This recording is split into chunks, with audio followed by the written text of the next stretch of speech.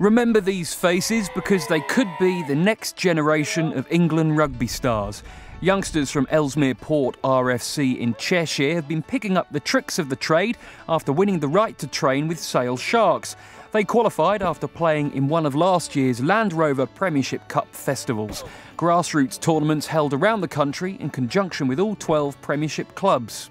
It seems to be happening more and more that there's more development of the grassroots game, and that's great for the sport as a whole. Well, I started at 9 years old, and it's good to see the kids with all the enthusiasm for the game, and it's important that we keep putting the work in at the grassroots level to keep developing the game. I've learnt today better passing and confidence, a lot more confidence. Looking to improve my rucking and improve my passing, and I reckon I've done better now.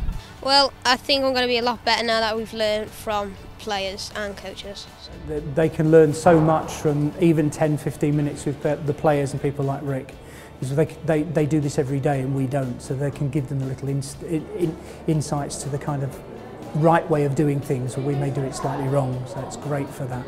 Days like today, with the kids at Ellesmere Port, they're really good days.